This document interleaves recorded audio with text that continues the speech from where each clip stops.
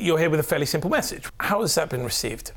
Mate, I think it's been received pretty well, certainly by the rest of the business community. Part of my goal here, besides announcing our commitment to be net zero on a science-based targets focus by 2050, is to learn from other business leaders. So I've been able to spend time with the other 86 companies that have also joined us in that step up, and talk to them about the amazing things that they're doing and learn from them about how they're attacking their targets and vice versa. So it's certainly been received extremely well on that front. And talk to me about the political front, because that is obviously getting a lot of the news, and indeed that is where the climate change push needs to be led from. So how has it been engaged there? Look, it's been challenging on that front. I think it's clear that all parts of society need to come together to attack this problem, right? It's one of the greatest challenges, probably the greatest challenge that humankind faces today, and we're going to need government and business and individuals, public and private sector, to kind of come together to solve this. It is certainly harder if public sector doesn't show up, but at the same time, we can't control that, right? Popular opinion and other things, and hopefully business in this case is showing some leadership. We've got a whole series of fantastic Australian businesses here that are making commitments and driving things forward on green energy finance, on individual commitments for the business, and so we're hopeful that can serve as an example and move the government forward. Now, you yourself have been quite scathing on Australian politicians and said that the leadership there cannot be relied upon at all to take action on climate change, and that business to some extent needs to fill that void. What does that actually look like in practice? What do businesses need to do, and are they ready to step up to it? Look, I think you can see this in the US as well, right? In other cases where you had the We're Still In sort of group, which I know Bloomberg led, and is a big part of that, where, if a country decides not to live up to its commitments, then business, states, cities, there's lots of other groups who can say, well, we're still going to meet those commitments, right? So I think one of the things for business is to say we have a role to play in doing our fair share of the lifting and moving our business forward, right? It's not just, the government does all the work.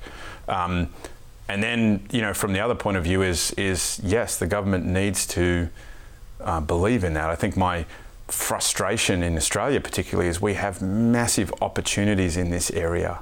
Like it shouldn't even be seen as like a tax or a problem for Australia. It should be seen as an opportunity. And if we can figure that out and get the leadership and the planning and other things correct, it should be great for our economy, right? The green economy that we could create is just amazing and somewhat unparalleled on the planet, and we can't seem to get that aligned. But isn't that because of the age-old problem of there are so many industries with so much vested interest in not shifting into the green economy in Australia? Obviously, you have a huge mining industry, a huge coal industry. The political will to shift to something that would be so detrimental to those big corporations is a difficult thing to muster. Look, I mean, it's up to politicians to be leaders, right, and to show leadership here. And from a planetary perspective, we have to get out of that. I mean, like Guterres was very clear, coal is done. We have to get out of coal straight up and down. There's no two ways. The science is very clear on this. So it's up to our political leaders to help us do that. And that doesn't mean just shutting it down tomorrow, but it does mean planning the transition, reliable, stable, let's say, policies, and just transition for the workers in those industries and everything else. There's lots of planning that's required, but we're sort of doing none of that. The other thing I would say is that we have a very complicated business sector when it comes to this, right? Because in finance and insurance and lots of other areas, Australia is actually very progressive on this stuff and very worried about climate change and moving forward. Even in the mining sector, I'm incredibly pro-mining. If you look at the opportunities for Australia, right?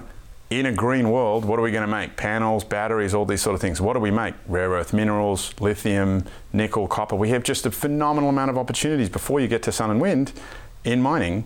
That doesn't mean that the fossil fuel parts of mining that are incompatible with a future climate, we don't have to transition out of and put together plans to transition out of. I just want to pick on this. You talked about batteries. Obviously, you famously had this bet that you lost with Elon Musk a couple of years ago, where he said he could build a battery of a certain size in 100 days. You said he couldn't, and he did. He's obviously a sort of standard bearer of sorts for this push to be more green and more environmentally friendly for the long term. And is representative of a lot of sort of people in the tech industry who are making these claims about where we should be heading. Is there a problem that people like Mr. Musk are sort of so aloof and kind of otherworldly that perhaps it's hard for the average person to relate to them and say, this is something we should be on board with. Sure. Look, I think in Australia we have some phenomenal examples of, again, where there should be an opportunity. So absolutely agree, it can be hard to connect to Elon. He's an awesome character, but, he's not your regular guy. Nor should he be. He's amazing for humanity, right? But you have to have both regular connectivity and all sorts of parts of society. Australia, we have some really interesting examples of this, right? So we have the highest penetration of household solar in the world. More people sleep per capita under a solar panel in Australia than anywhere else, right? So that's an army, that's a movement that can be moved. If you're sleeping under a solar panel, you understand this. And when it comes to batteries, it's even more crazy. We have more batteries in Australia, full stop, residentially, than anywhere else in the world, right? Than the rest of the world put together. More residential batteries, right? So we have this engaged population that understand these issues already in Australia. We've just got to get that aligned with, with stable government policy. Another area where you've been very strong with the government is saying that they need to do much more to position the country and the business sector, particularly for the sort of the wave of technology that is going to come and disrupt not just tech and retail and some of the more sort of obvious industries, but in your mind, every industry eventually is going to be a tech industry. Are they doing enough? Look, we're working really well with the government on this area and trying to push forward. Obviously, we need, again, sensible policy, sensible settings on technology and technological issues. And these are complex topics of encryption and violent material and all sorts of other things. But we still need to be very engaged and to move that stuff forward so that it's a sensible place. And secondly, we need to have a viable both tech industry and tech-enabled every other industry in Australia, right? A simple stat I'd like to give is we're 1% of the world's GDP. If we're not 1% of the world's technology production, then we're going to be in trouble as an economy, right? As the economy moves more towards technology, as a broad, it's the biggest industry in the world already. It's only getting bigger. We have to be producing some technology in Australia. It doesn't have to be all of it, but you'd argue we have to produce 1% of the world's technology to be 1% of the world's GDP. And we need to, keep moving the economy forward such that that's the case, and that's education, it's immigration, it's sensible policy settings in all types of areas. Well, immigration, interesting you should mention, because immigration obviously is a huge part of what allows some countries to be more successful at technology than others, because the tech workforce, as we know, is entirely transient and will go where they feel the best opportunities are, the most interesting companies are. So what does a country like Australia have to do to attract that workforce to such an extent that it can be at that 1% level or higher for producing tech GDP? Yeah, I think we're doing a relatively good job recently. We've had some big changes in the last couple of years on immigration as it relates to the tech industry, which is actually in pretty good spot. Can always be a bit better, but to be fair, over the last couple of years, it's in a really good spot. I think most of the policy settings are pretty sane around, you must invest in education and local, and the way that we think about it at Atlassian is very simple, is that we need to invest in the talent coming up from the bottom, right? So high school and then tertiary education. We need to have lots of graduates. We have lots of talent in Australia, that's not the problem. What we don't have is lots of experience. So the higher up the company you get, the more we don't have a lot of people in Australia with 10 years worth of technology experience. So we have to import those, and then we make sure internally that when we import, say, half of a level or an area, the half that we import are helping the other half and all of the graduates and everyone else to up level. And that's how we grow the economy. Hopefully that talent stays in Australia. It's a great lifestyle, it's a great place to live. There's a lot of sensible jobs. The economy is obviously doing pretty well if you look over a sort of 3 decades period.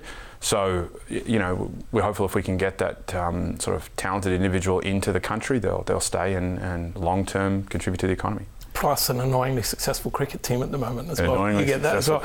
So look, let's just end on this. Another sort of aspect that's very common to tech and big tech particularly is wealth, and to some extent wealth disparity. You see that here in the US, obviously you see it in Europe and in Australia too. You yourself, one of the sort of wealthiest people in Australia, along with your co-founder. Is there a responsibility on the tech industry to do a better job of redistributing the wealth, but also explaining some of the tensions that come with that kind of disparity? Look, I think it's hard to argue there's responsibility on the tech industry. I think it's a responsibility broadly, right? wealth inequality is obviously a huge issue globally, and Australia has its share of challenges. We arguably do better than the US and some other places, but we still, we have no shortage of challenges we could do there. Inside the tech industry, I'd say we probably do pretty well. My guess is with equity and options and ownership for all employees and everything else, that probably generally lifts it above the average, I would guess, but I wouldn't say I'm fully informed on that versus other industries. But it's certainly a challenge that we need to look at tackling continually on a global economic basis.